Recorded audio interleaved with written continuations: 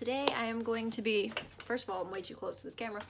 Second of all, I'm going to be doing a bronzer ranking. I was inspired by Samantha March's videos where she ranks her products, and also Andrea Mattiliano, I think that's how you say it. If you don't, I'm sorry, but I will link their profiles down below. But I just thought it was fun to go through your bronzers and kind of rank where you think all of yours are. I don't dislike any of mine. If I dislike them, I probably would just get rid of them, but I have, you know, my most favorites and the ones that are like, you know, they're all right, but I don't love them. I don't use them all the time. So we will start with number 7. I don't know why I did 5 when it's 7. But the first one is the Too Faced Natural Lust Bronzer, which I really like. I feel like it doesn't have like super, like a lot of pigment, but I do like it. It's pretty good for, you know, pale girls. We don't have, you know, too much bronzing, what am I trying to say here, like too much room with bronzing, you know. If it's a little too much pigment, it's just like it gets a little crazy. But this is what it looks like. It's super cute. It has like a peacock on it and stuff, which is awesome. I found this at TJ Maxx, of course, because that's where I find everything, and I really like it. I haven't used it too much so far. I've only used it like once or twice, but I mean, I like it. It's just, it doesn't seem super pigmented, but I do like it. So number 6, which I think people aren't going to like because a lot of people are like obsessed with this, but I honestly didn't think it was anything that special, is the Fenty bronzer. I have the mini one in the shade Shady Biz, and it was all right. I feel like it pulls really red on me. I cannot get this open. That's what I'm trying to do right now. Here we go. It's fine. I don't know. Like, I don't hate it. I don't love it. It's good. I'll use it.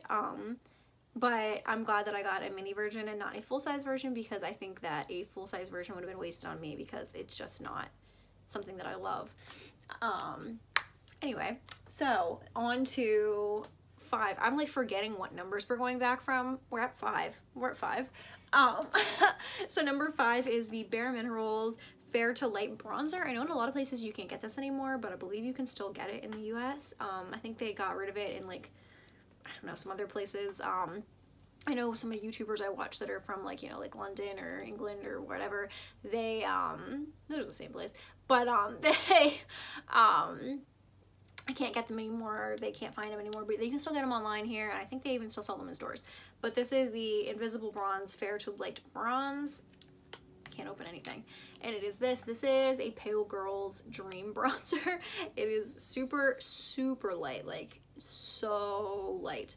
But it's a really nice bronzer. You definitely have to build it if you want like intense bronze, but this is a really nice light bronzer for, you know, those of us that have no pigment to our skin. Number 4 is my, I guess it's the brand Sugar Rush, but it's like Tarte's other brand or whatever. So this is the Tarte Sugar Rush, and I think they only have it in one shade. It's called Sun and Fun. It's like this little boxed bronzer, and I absolutely love this one. The only reason it's not higher is just because I have a couple others that I love even more, but this is a great bronzer. I love this one. It's like a baked marble look here. It has like a little bit of shimmer to it, but not too much, just enough to give you like a little bit of sun-kissed like glowy look without being like you put like a bronze highlighter on. It's so pretty, and I know that a lot of people don't like this kind of packaging, like the big bulky packaging, but I kind of like big bulky packaging. I actually like enjoy this. I think it's cute. So we are on to number 3, which is the Physicians Formula Butter Bronzer. Oh my god, I love this so much. It smells so good. I have a huge divot out of mine. It still looks like, I feel like on camera it looks like I don't have much out of it, but there's like a huge, like a divot in the middle here.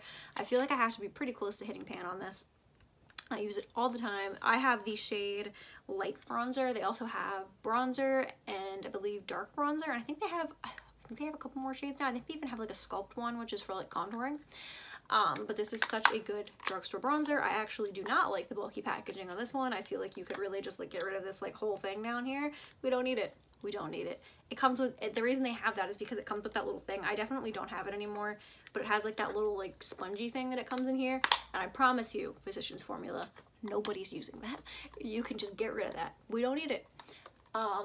Anyway, this is number 3. So number 2 is the L'Oreal True Match Lumi Bronze It. I guess this is kind of like a new version of their glam bronze or whatever that they had before. I never used that, but I've heard people talk about it and say that this is like the newer version of that. I absolutely love this. This is like the softest bronzer you will ever feel in your life. Like I literally feel like I'm like touching fabric right now. It's ridiculous. Also, no matter how much you use it, this like imprint stays here. It's not gonna go anywhere. It's there forever. But it's such a pretty bronzer. I don't know if you can see. There you go. Yeah, you can see. It's very much like a cool toned bronzer, which I love. I am all about cool toned. If I use anything a little too warm toned, it immediately looks like brick dust or something on my face. It's too much. I actually have warm eyeshadow on today, and I usually don't even do that. I usually steer clear of warm because of the red hair and the pale skin. So I really love this like nice cool toned bronze. It's super pretty. I brought it on my honeymoon. I use it all the time. It's beautiful. And then my number one bronzer is the Too Faced Milk Chocolate Soleil bronzer. I use this all the time. And also, how freaking cute is this packaging? Look at this. It's a little heart. Come on, you guys.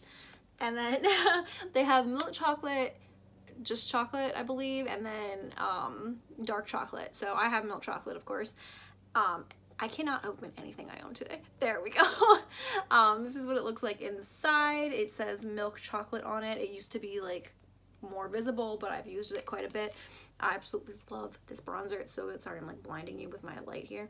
But this is definitely one of the best bronzers ever. I use this all the time. Like if I'm doing my makeup quick and I don't have like a ton of time, I always grab this one because it's the easiest to use. You just like grab it, throw it on, it blends out super easy. And it always looks pretty. Like I never have to work with it. It's not something that you have to like blend a lot and try to like blend into your skin. Like I have some bronzers, like kind of like the Fenty one, where I feel like I have to like work at it to make it like not look so aggressive on my skin, but this one's just super easy. I can just dip a big brush in and like swipe it on and it just works. I don't have to like get crazy with it. And that's what I'm looking for in a bronzer, because sometimes it's hard with how pale I am to get a bronzer that works that well. I have to like really work on it, but I don't have to with this one, and it's the best.